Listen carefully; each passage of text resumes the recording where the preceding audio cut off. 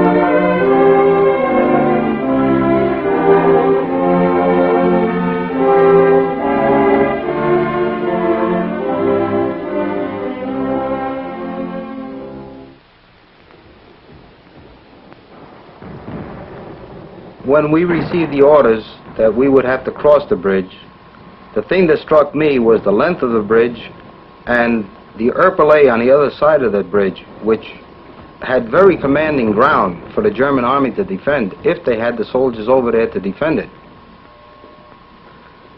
As to my men, I believe I had the best men in the army and the best fighting platoon within the army at that time. We go to heaven for each other. From our position on the west bank of the Rhine, we could see considerable enemy activity across the river in the little town of Erpel. A very pretty little town, but it was set on the side of a mountain or a cliff. It did not lend itself very well to an attack. If we should move into that area, the enemy would have quite an advantage overlooking our position. However, since we were there to cover the crossing of the infantry, we did pick out numerous targets of opportunity, as we call them, and opened fire and fired across the river to assist the infantry in crossing the bridge.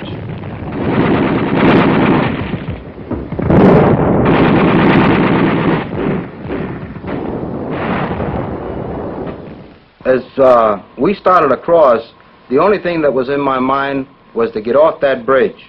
The Germans had attempted once to blow it and had failed. And we felt sure, or I felt sure, that the next time the bridge would go. Therefore, we tried to move as fast as we possibly could. However, the leading elements were being shot at by snipers and other people on the other side, and they were moving more cautiously.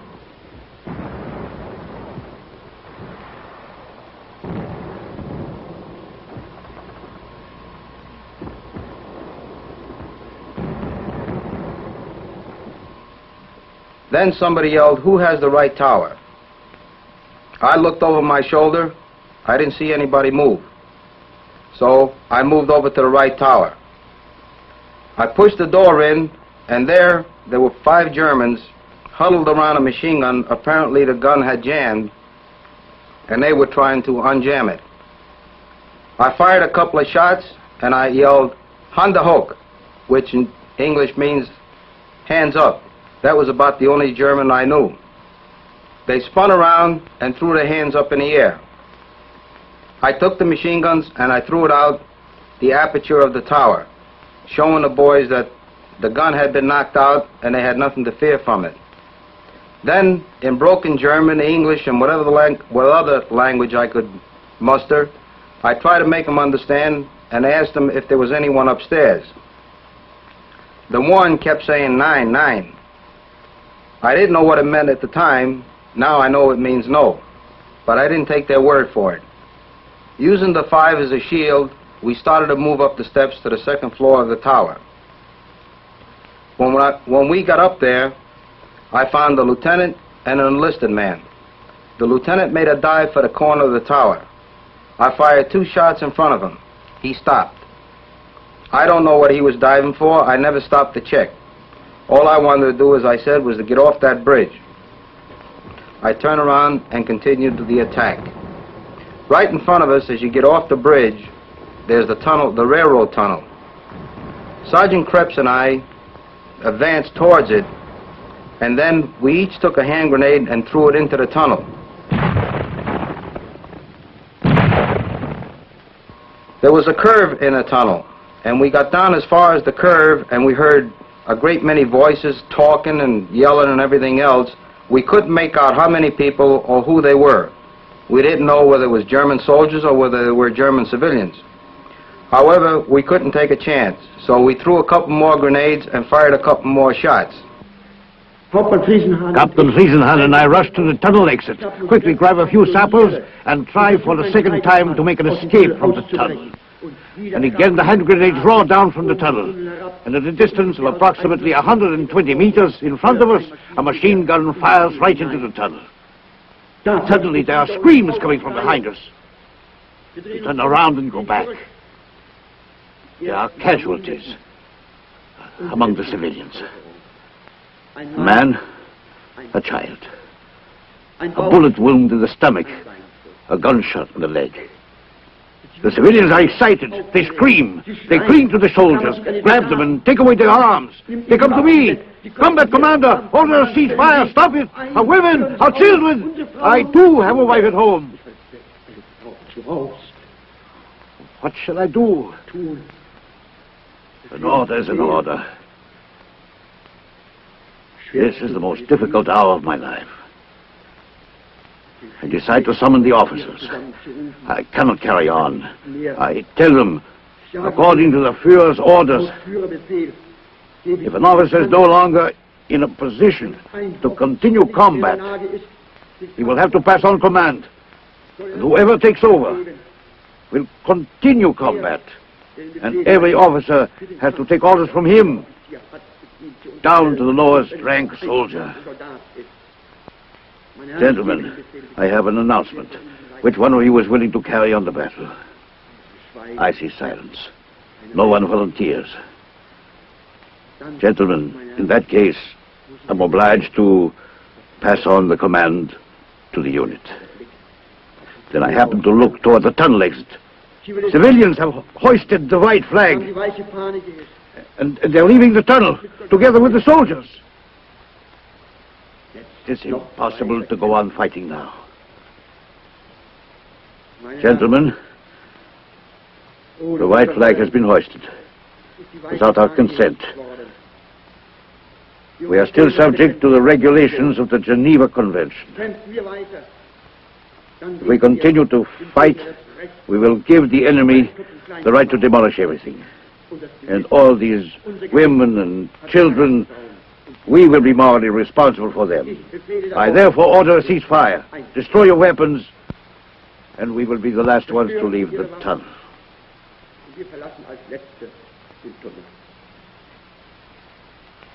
Meanwhile, the majority of civilians has left the tunnel, together with the soldiers. We 5 officers who are still in the tunnel, we are now leaving the tunnel too. The last ones to go are Captain Friesenhahn and I. We became prisoners of war of the Americans.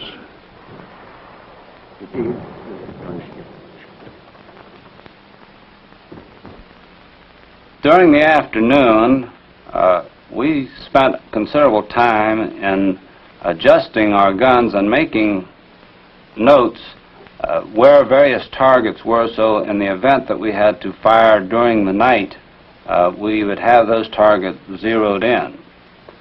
However, when nighttime came, I was called into a meeting of the officers by our combat commander to be briefed on what our next action would be. I was told at that time that we were going to attempt a crossing of the bridge with our tanks. It was not known if the strength of the bridge was sufficient to hold a tank, but the infantry needed armored support on the other side, and we had to make an effort to get our tanks over there. So we all started across, one close behind the other.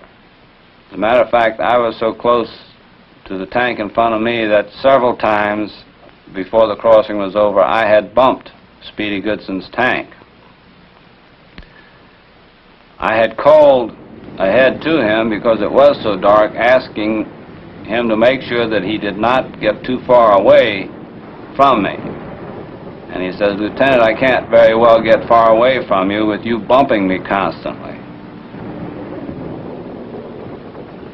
Except for the indecision or inability to follow this tape across the bridge, we did get across without any incident.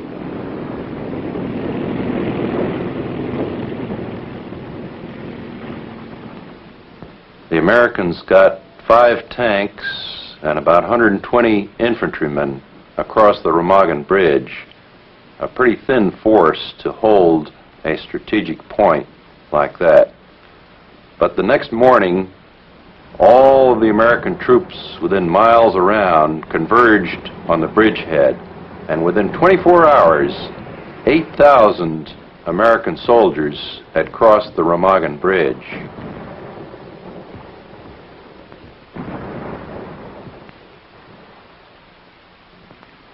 We established a CP just across from the bridge on the east side, just north of the bridge, about 200 yards.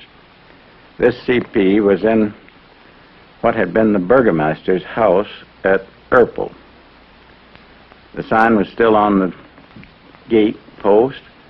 There was a hole through the upstairs where several shells had passed through, and we moved into the basement, where we found a supply of wine and beef, which we used while we were living in that place.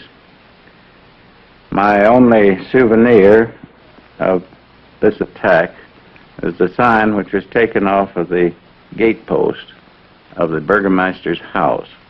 This was the first command post of the Allied forces on the east bank of the Rhine. It was from this command post in the cellar of the burgomaster's house at Erpel that we commanded the development of the initial bridgehead across the Rhine River. Beginning that morning and continuing for a number of days later, there was a constant stream of American troops from the west bank to the east bank of the river. As soon as we could, we threw 4 divisions across on the east side of the Rhine to form a bridgehead. The Germans countered by throwing 11 German divisions against us to try to push us back or at least contain us. Fortunately for us, those were divisions that had been fighting in the Bulge and the Ardennes and were very much reduced in strength and effectiveness. One of the divisions, for example, they threw against us was the 2nd Panzer Division, which had been badly chewed up and suffered terrific casualties. Another was the 5th Airborne German Division, which had also suffered terrific casualties.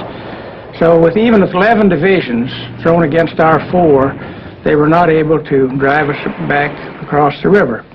In fact, we could expand almost at will against them, and we gave orders to the 1st Division, to the 1st Army, to have those divisions expand, advance about 1,000 yards a day so that they would not be mined in and therefore would be able to break out when the time came. The capture of the Remagen Bridge was of the utmost significance to the of future operations.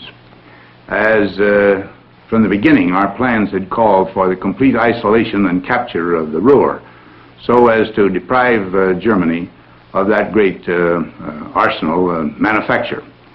Well, now, by getting across to the south of the Ruhr at Remagen, and then waiting for the big push to the north of the Ruhr, we made it possible to surround the whole area much more rapidly and much more securely than had we attacked only at one place. Hitler was hopping mad when the news of Remagen reached Berlin. He immediately demanded the heads of those who had been responsible for this treason. He set up a drumhead court-martial headed by a confirmed Nazi, General Hübner. The court-martial left Berlin on the 10th of March, 3 days after Remagen was captured. It included 3 officers, none of whom had any training in military justice. They allowed no defense counsel for the accused.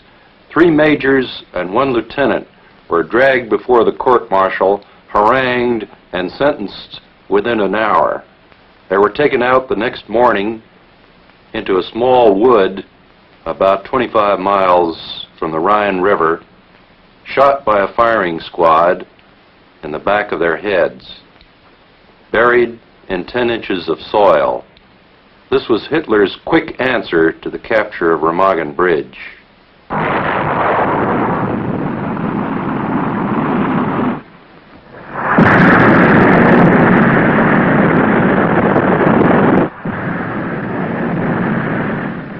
Hitler threw in everything he had in an effort to destroy the Remagen Bridge.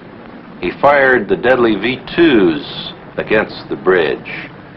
He mobilized a couple of big 17-centimeter railroad guns to fire in their big charges.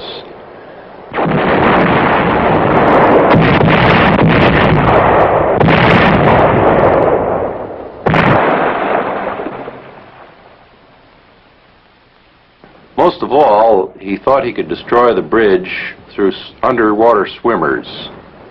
There was a special group of swimmers that had been trained in Vienna, all under 29 years of age, in perfect physical condition.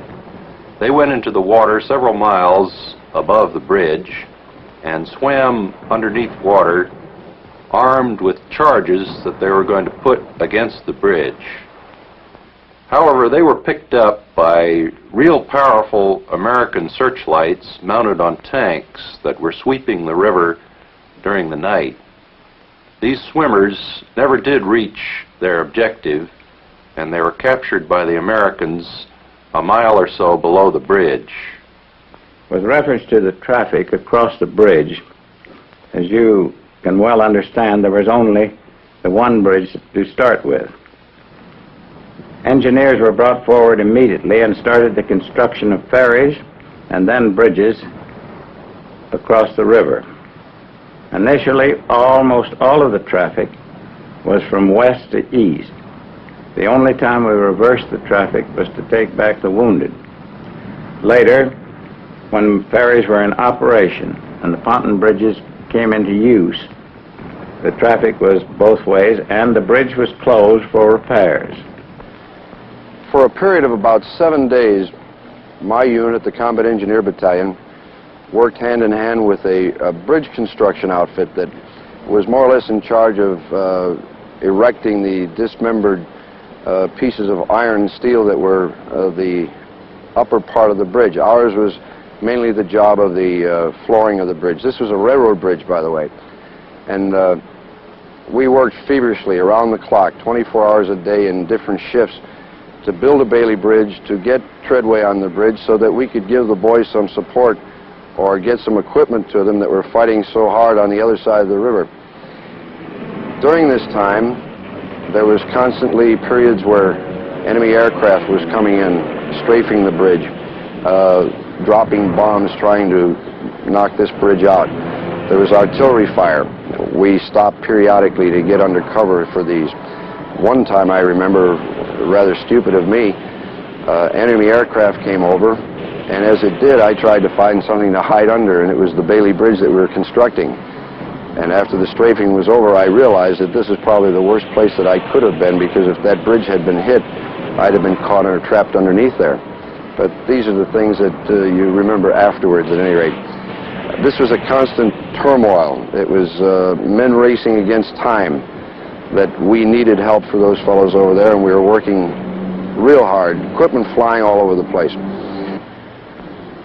In addition to our job as engineers on this bridge, the 276 also took its part in the security measures. That is, that we had places of observation at the bridgehead that we could maybe counter an attack that might be made on the bridge. At any rate, about 3:30 in the afternoon, I'd say, my unit, that is my company, was taking over the security of this bridge from another unit, also in our battalion. And at 3:30, I was up on the bridge along with, I think, a Lieutenant Enos, and we were comparing where the vantage points were for these guards. And at 3:45 or some such time, we walked toward the western bank of the river, where I had my men stationed in a truck, and we had just about decided that these were good places to have the people. And mind you, at this time, the railroad engineers are still working, and we also had a deadline of about 5 o'clock that evening that the bridge for the first time was going to be opened up to the heavy equipment traffic, and everybody was working feverishly to get this job done for that particular time. At any rate, about 3:45, Lieutenant Enos and I were down at the bridgehead, or at the western bank, and we were discussing a few little details, and he was pulling some of his men off, and I was just getting ready to send mine up, when suddenly we heard something like rifle fire. And we looked up in the air as if to look for aircraft, but instead there was dust coming up, rising from the bridge, and it seemed to totter a little, and it seemed to sway toward us. And then the center section of the bridge started to cave in.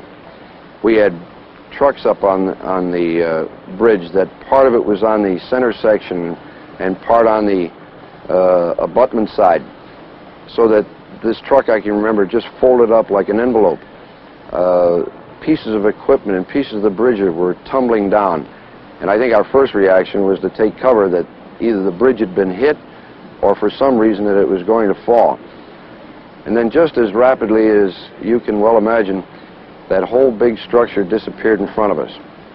And now we're all running to see what we can do about fishing people out of the river. That it was almost a bubbling, roaring noise, that it almost seemed like the river itself had been turned into a boiling pot with all this debris falling in and men screaming, and you could see fellows were hurt and grasping for something to hang on to and going down the river, where eventually they were picked up. But ours was a case of real turmoil then. Lots of reasons contributed to the collapse of the Ludendorff Bridge on the 17th of March.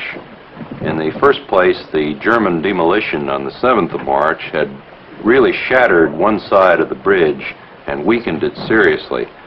Then when the Americans put planking on the bridge to cover it over and cover over the holes which had been blown in the bridge, this added about 50 tons of weight to the bridge.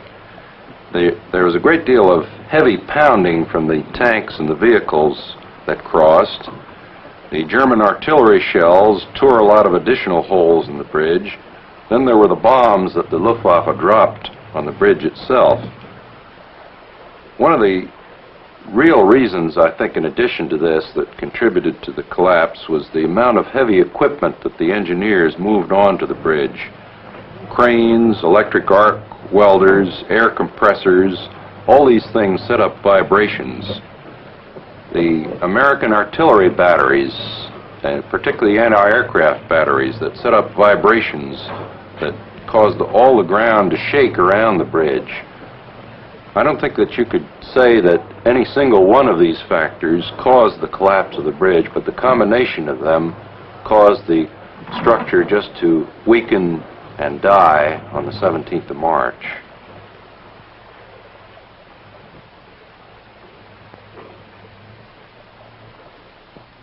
The action of the people actually at the scene of the capture was beyond praise. Every man in the whole command approaching that bridge knew that it was mine. They knew that all the other bridges that they had seen were blown down into the water at that moment. And actually, of course, the Ludendorff Bridge was mine. Yet without a moment's hesitation, the local commanders, the platoon, company, and battalion commanders, and indeed I think General Hogue, who had the entire combat team, hesitated not a second. They rushed the bridge, went across, and there was an attempt to blow it up while they were on it, but there was a faulty fuse or something else of the kind, and that foiled that. But in the the attack had been so sudden and so unexpected on the part of the Germans that the thing just was a complete success.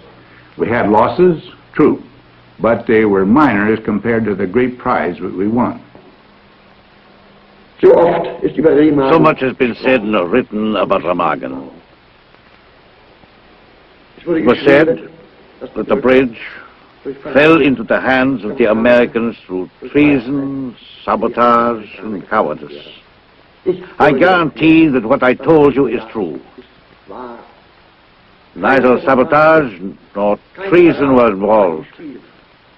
The bridge was lost to the Americans. The officers tried, and the German soldiers tried, up to the very last moment to do their duty. Even if it was a battle of unequal weapons, and we did not have at our disposal what we needed.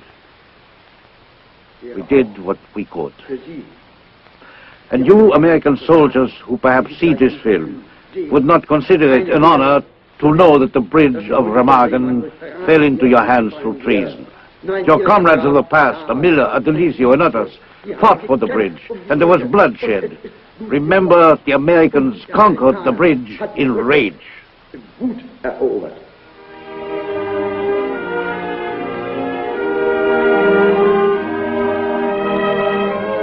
Well, to us at the time, it was just another job. It was an objective that had to be taken, and we went ahead and took it to the best of our ability. No one, I don't believe, thought it was of great significance at the time. At least, we'll say, at our level anyway. Maybe the higher-ups figured